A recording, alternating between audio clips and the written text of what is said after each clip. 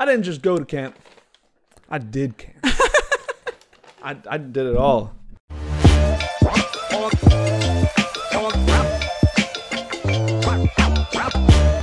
Hello and welcome back. Welcome back to the Croak and Crow podcast. I am Spencer Cartier.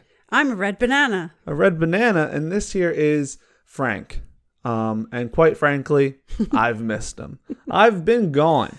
You have. I missed a lot. How was your 4th of July, first of all? I went to the 4th of July parade. Oh, you went to 4th of July parade? Yes. Nice. It was really great. For people outside of America who don't know, in our Happy Birthday America celebration parades, other cultures march in the parade. In our parade, there was Asian and to celebrate the mixing pot that is America. It's and we also had people like not just from out of the country. Well, these people weren't out of the country, but they have from out of town marching bands and stuff like that. Oh, awesome! That is awesome. Yeah, I'm pretty sure, from what I've read, the longest running 4th of July parade is the one I went to in Glenside, Pennsylvania. Longer than Philadelphia? It said the longest running 4th of July parade. I could see that. Glenside's like one of those old places that like did Civil War stuff, I think, maybe. Maybe the people of Philadelphia went there to watch the parade. Maybe. I went down the shore, which is something a lot of people do. I've never done it. What? You were little, you did it. Did I? Yeah. Okay, well, I've never done it. I'm talking little. In memory. Yeah. But let me tell you, maybe I didn't do it right. Oh. It was great. I had an amazing time. The whole time it was, I forgot it was 4th of July. Like it's like, because I think the beach always has, besides the fireworks, nix the fireworks out of the situation. It's like, people are out. Let's eat burgers. Let's get together. Let's have fun in the sun. Or all things that I already associate with the beach. Okay. And so when that happens in like a Glenside, for example, it's like we're all celebrating 4th of July. Right. So, but it was nice though with the beach fireworks. Gotta love some beach fireworks. You're lucky you had good weather, because if it's rainy, they cancel them. Great weather. Great. That was 4th of July.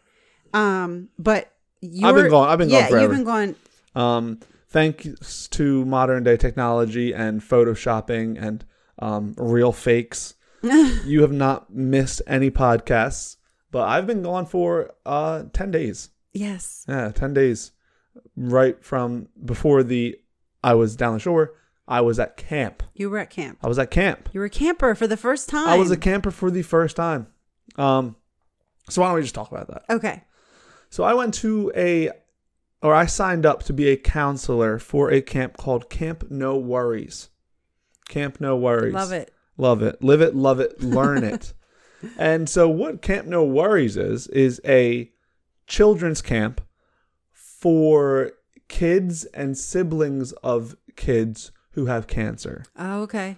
And the idea of Camp No Worries, hence the name, is not to, let's talk about cancer, which there was, a little recognition.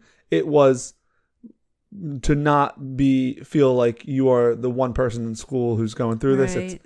You can just be normal, just be a kid, canoe around, have a ball.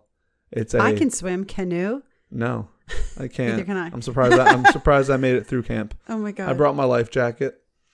But that's great. Yeah. And it's great in theory, but was it great in practice? Oh, it was even better in practice. Was it? So I've like I said, I've zero camp experience. Yeah, I know. And zero children experience. Yeah. But it was a perfect camp. It was very cliche camp. Okay. Canoeing and the classic, arts and crafts. what you would expect. Doing the gimp ropes and what's a gimp rope? You remember that? Because I've never been to camp either. Yeah, but I've done this outside of camp at school. It's like these like little plastic hard pieces, and you always have to get like the like one making person like to the start friendship it. bracelet? And then you like, there was friendship bracelets. No, this is like the one where you weave and pull and weave and pull. Okay. You'll see a photo of it. Okay. But yeah, it was a very cliche camp. I got stuck with the young boys. Aww. So that's there's 3 age groups, youngs, middle, olds. They're the 6 to 9 year olds. And it couldn't go younger. Couldn't go younger. Okay. That's as little as it gets, and I'm glad it couldn't go younger.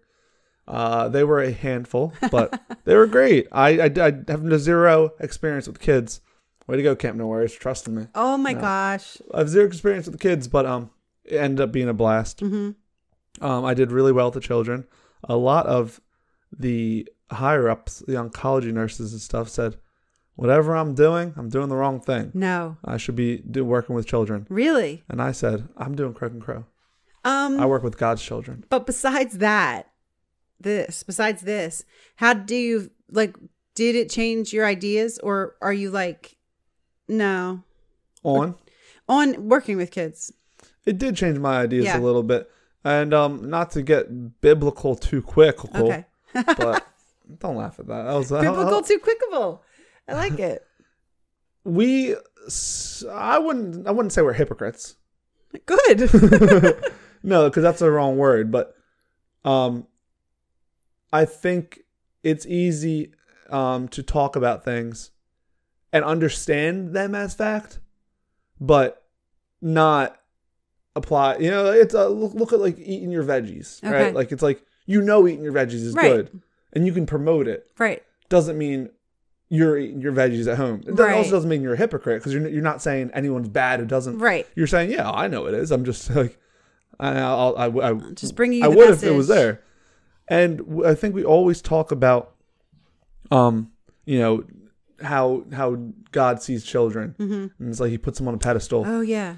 And never ever deal with children, and I think when you do, especially in a circumstance such as this, you really do see that why God puts the innocence and further than innocence, because I think also you might make it sound too good of kids, because they are a lot of work and stuff, and even within themselves, right? They're everyone's to be a kid again, but they get frustrated and sad and aggravated themselves. It's hard to be a little kid. Exactly. But it's you definitely see these parallels of the importance of learning and understanding kids and dealing with them, because even in the bad, it's there's this malleability where it's you can lead them the right way. Right. And then in 1 week of camp, we're able to do some corrective behavior and stuff. Okay. Where in adults you don't see it as much. It's right. And so kids are great. They're they're cute and highs, but fixable lows. Right. And then there's also, it was a cancer camp, and there was different kids going through different things, and there was never even if there was misspeaking of oh, you're not supposed to say that. Right. There was never any true judgment. We had one kid who didn't have use of his arm. Okay. And the other kids never once treated him any differently. And that's so nice. Obviously, you'll get kids who do that, but it's not the same as those hidden biases we see in adults. Right. So yeah, it definitely changed my view on how I view kids. Okay. And who knows? Maybe I'll be the next. Oh, that's what I wanted to say. So this is the other thing. Do I want to work with kids? Who knows? Maybe. More than that, back to spiritual. We also always bring up. Mr. Rogers. Yes. And for me, we always talk about, it was nice because he was a pastor, but he just did these things for kids. Right. And I've never been to Bible camp. Right. But I am just going to go off this is my personal opinion. This camp felt more godly. Okay. Than a Bible camp even would. Right. And before you jump on me for that, it's not about that I'm putting Bible camp down. I've never been. I can't speak for it. It's just that the same way with Mr. Rogers is there was so much love and inclusion. And zero judgments on faith, race, or creed. Right. So it was all these biblical principles that you could really just feel God in this without ever, reading stopping to do Bible study or let's sing hallelujah. Yeah. Yet it was so much like that, and it almost brought more people in, right?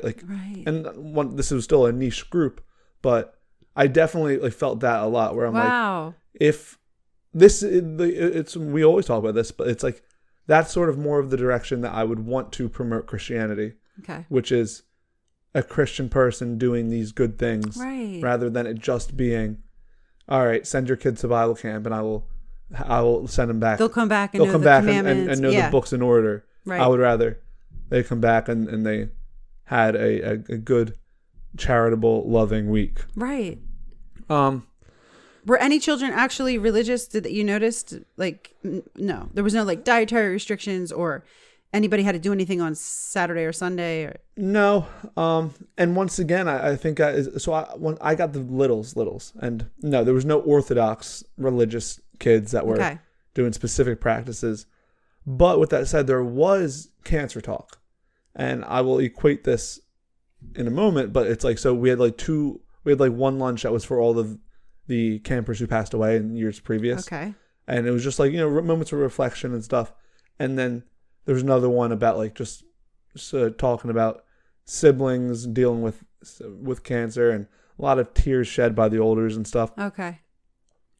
And the point I'm trying to make here is I had very little kids, half of which were siblings, the other half were in active treatment. Okay. A few that were recovered, but it was a lot of it was going over their head. Like they were in camp mode. Gotcha. And I think back to my Bible camp analogy is, especially when you're dealing with these kids, it's like the same thing is with religion. You can have a kid say prayers every day, and the same way you can tell him he has cancer every day. It's okay. Now, like, can we play? But if instead you're promoting everything about loving the other campers and being good and loving the idea of love, that is what makes them glow and stuff. And I think it's interesting, right? Because back to Jesus loving children, why didn't Jesus love the? You can't really give children these huge concepts. No. So why did he not love the scholars of I mean, he did. He loved everyone. Why did he not put them on that? Or tell us pedestal? to emulate them? Yeah. It's like, look at these people who are the smartest or the most what you want to achieve. Dedicated to faith. It was, but you can't explain all these. You can't even read the entire Bible to children. It's like, but you know what you can do, and actually it might be easier, is getting the message from the Bible, and having them live it. Right. Now, you said that they just wanted to act normal, and they just wanted the camp experience that other kids have, or maybe they've heard of or saw. Did they, or was it so accommodating that you made it appear to them that they were doing stuff or was it like pretty much they were that as active as a camper would be?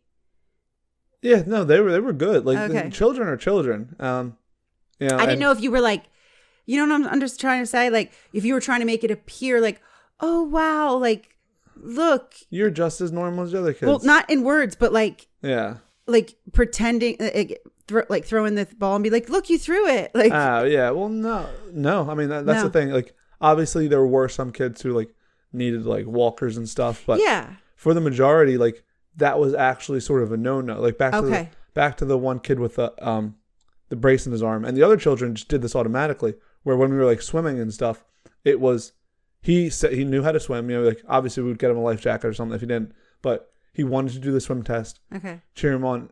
And never once did he bring up his arm in a sling cast. Okay. And it was like, and the funny thing, we had one problem where like we had these nasty lifeguards. They like came in halfway, weren't affiliated with the camp. Really? And like the one guy was like, he was like, be careful, you're swimming with one arm. And it was like, what? Yeah. It was like, you might get tired quicker. Oh. He meant it in good faith. Yeah. Right. That was the point. It was that like, they're normal children. Let them be normal. Like, yeah. And we're all got this job to watch out for if he doesn't. If he did, exactly. Let him push himself and see where he goes. We're facilitating a place to make there be no. Just remember, you're separate. Yeah. Yeah. Just remember, you have it harder than everyone else. It's like it's supposed to be that like carefree of like, oh, I didn't even notice. But yeah, no, they were all, and that was part of it, because I think part of the camp and what made it grow so much is these kids do get that all the time. They're they're in hospitals, surrounded by friends and family who are treating them like very weak kids, right? Where it's like, don't give him too much, and it's like, imagine that from a kid's eyes, and it's like all he wants to do is play in dirt, right? And so I saw this cute little video, and it's a mom, and she has her son at like a water park, and he's a little guy, and he's coming down the slide, and like the caption was like that his foot had been amputated, like I don't know how much further ago, long ago, and it was the first time he noticed he didn't have a foot. Oh, really? And he like looks down and he's like looking, and he's like, "Where's my foot?" You know, and he's like totally like, just like this, but she's like, I can't believe that he's only noticing it now, you know? Yeah. They just will adapt and yeah. And by the way, just to go back to your earlier point of there was so many people on the staff of like oncology and nurses and stuff that were like at the ready to do anything. It wasn't just like, this seems like it's working out fine. No, it was very protected of what's happening. But so you had that confidence that you could have a normal canoe. That's the whole point. It's like, let's do like 200% effort of the behind the scenes to make a normal camp in abnormal circumstances. Right. So you guys, like, you knew you had these professionals on staff. You knew you were all working together, and you knew you weren't doing anything actually crazy. You weren't taking them up to Mount Everest or anything. Yeah. But because of that, you probably were able to give them such a good time, because the people who live with them, their parents and you know, everybody who takes care of them, their babysitters, whatever, are probably so treat them so fragilely, more than they need to be treated. Yeah. And so before I went, that was with like the siblings. I'm like, why is siblings going?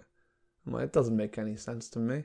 They don't have any reason to be. Right. But they can go to regular camp. There was an entire siblings lunch, and it talked about what it means to be a sibling of a survivor. Okay. Or someone in treatment. Right. I'm not going to go into all of the details of that, but it does take a toll, and I think that's also a nice part. Like where like the siblings normally have to be the one in the background and stuff. Right. It's not just siblings are there by themselves. It's for both kids, right? Where they're back, both being kids on a level playing field. On level, yeah. They're canoeing together rather than, oh well, you know, your brother's in the hospital, or well, you know we can't go to canoeing because we have to go to the hospital. You're right.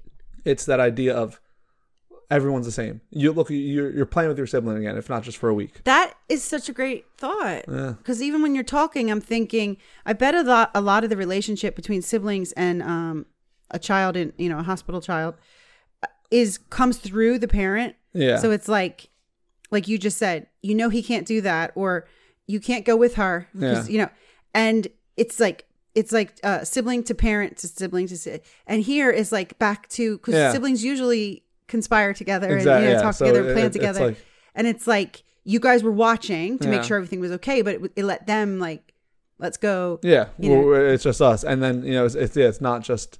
The one sibling who doesn't have cancer can be, I want to do that. Like it's not, because you learn one of the things I guess is like siblings with people who have cancer. It's like they have to grow up a lot quicker. Yeah. Because it's like they need to take that role of okay, I'm okay with this. I'm okay, and not just be sometimes an annoying little kid that's like, well, I want to do this, and it's back to hey, well, you're just my brother. Yeah, and I'm sure a sibling has to minimize things that happen to them, you know, because you won't be as likely to say like, ow, my foot hurts. And it's like, really, you know, see, there's probably a lot of stepping aside and stepping back. Like, I know that he's more important or she's more important at this time. Yeah. So that's great.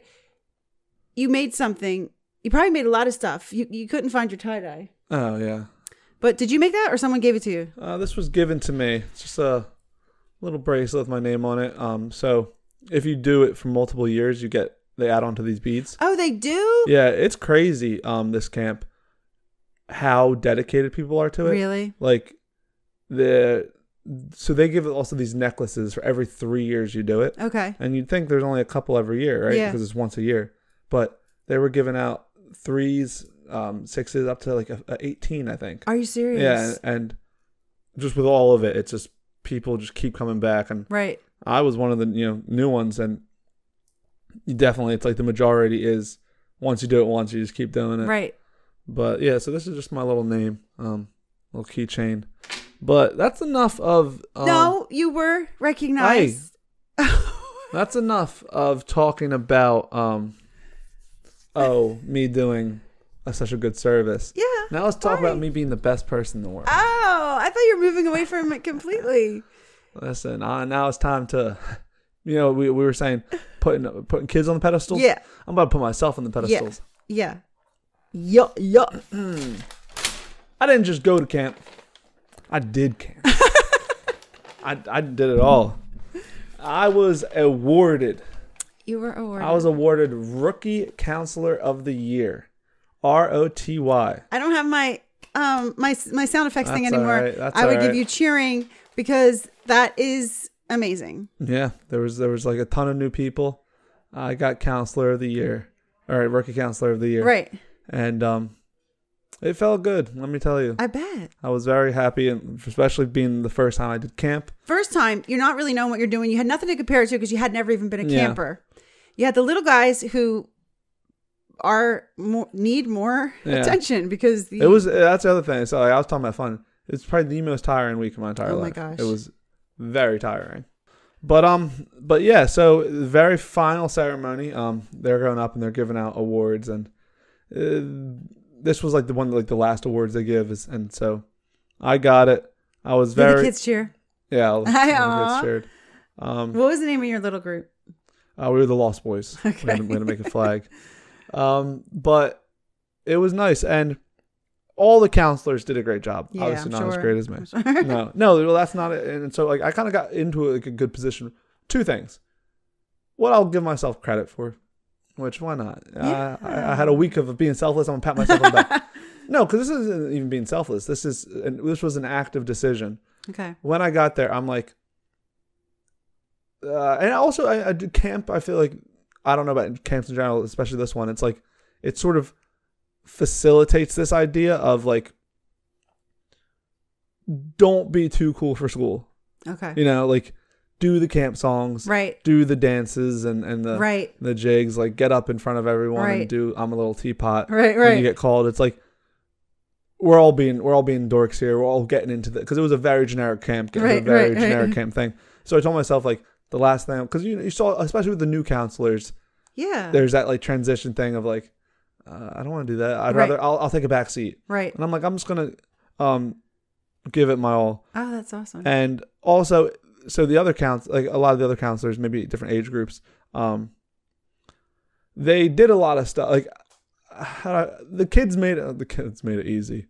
The kids made it easier because my little boy group, it was they'll give you back what you give them. Okay. So like would I've got it if I had the olds of like that like 14 to 17? I don't know. Like because where it's like you're trying to get them motivated. What made the little ones nice is I knew however much energy I gave, however much, of I did, I sang, they would mirror it right back. Right. And so I was going off of that the whole time and my God. Getting involved in the activities and stuff.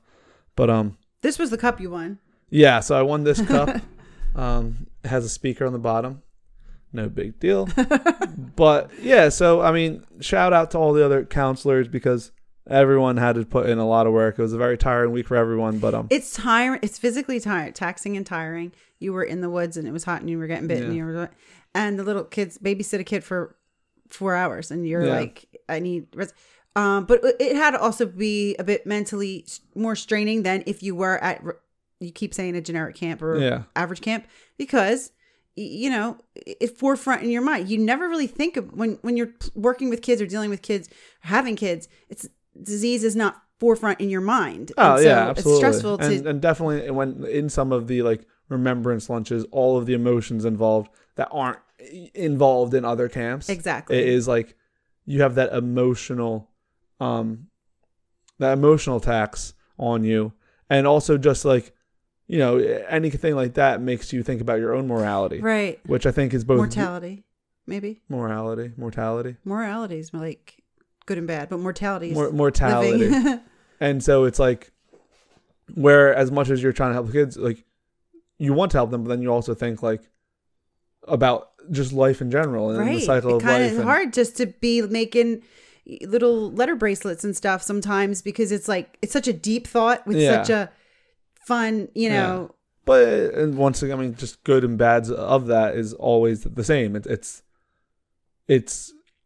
makes you think more than a regular camp does, but it also is a very nice thing in a way where it's like the way they are dealing with such a deep thing is through what? Community and love. And it's like, is once back to the Mr. Rogers thing, like, is that not what we are meant to be promoting through Christianity? Is like, why was it such a great camp? It's like, well, because it promoted, like, then that's what I always say. I'm like, I always put love, God is love, and I always use that as love, because it's like, back to that, were we not at that camp doing what, you know, God instructs us to do? Right. Absolutely. But it wasn't a Bible camp. Yep. It's like, there you go. Yeah. But it was a camp that was based around love. Right. God is love. It was a camp based around God, and it's not my place to get on the soapbox and get people right with linguistics. It's about to just promote that same thing. Right. And I'm so proud of you. Thank you. I'm so proud of you, and I just think if you go back, it's awesome. Like you said, that people go many, many years, but even if you never go back, it's always funny to think about your presence in a child's life, however short, because you never know how things stick. Some things stick and some things don't. You can't really tell. But like, you know, I could see my own self even being like, I remember I had a teacher's assistant when I was in second grade. It was, you know, for a short period of time, whatever. But just that little time was so meaningful. Yeah. But you didn't, like you just said, you didn't try to make it meaningful. I think exactly. And I think that's what I liked so much about it. And it's even, like I said, what made me think about, like, maybe there is something to not maybe follow this exactly, but like lean towards something here, because it's like doing things like, because when we talk about Mr. Rogers, it's like, I think maybe we put it too much like he had a secret plan. Right. Where it's like, oh, he did it right. He hid the vegetables in the cupcake. Yeah, he was like, just being a good person. Yeah, he instead of talking about it, he lived it. Right. And lived it doesn't mean talking about it. You know, it's like, that's really interesting. Lived it just means living it. Yeah. And like that's what he found value in, and it was like, because he never even said it. By the way, we know he's a minister. We know all the little things. He made some comments, but it wasn't like, all right, I'm talking to the adults. So what what Mr. the show is about is promoting Christian values. Right. He never said that. No. It was.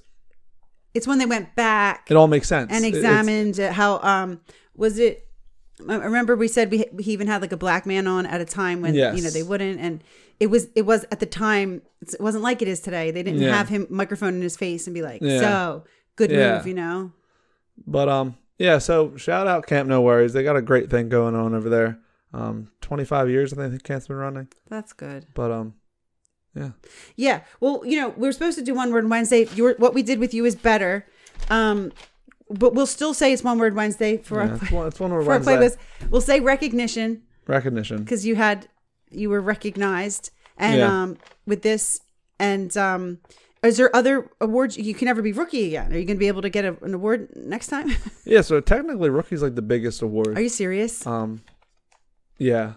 Now listen, I don't know. So sorry, just cut you off. No, go ahead. So then after that, because once again, like I think also part of the rookie is like they like bringing people in and like they're all like one big family, right? Like it's like they've known each other for so many years, and it's like the rookie is like someone who walks in and does it. So it's like sort of like counselor of the year. Beyond that, it's not like I'm gonna win counselor. Like nobody even wants to. Once you're part of that circle, it's like. And so they have like multiple, they'll give out like 5 exemplary moments of counselors. And so, yeah, that's a cool thing about it. You're, it's like best new artist. Best new artist. Yeah. Now I'm in the scene. Best new camper. But I mean, yeah, no big deal. First time ever at camp and just winning awards. But, you know, it's probably a good thing I didn't go to camp when I was younger. It wouldn't have been fair to the other kids. That's right. But guys, that's so. I mean, we had a lot to talk about because I've been gone for 10 days. But you have. We will talk more tomorrow about other things. So we'll be back tomorrow, walk through Thursday. See you bright and early. Signing off. Bye. Peace.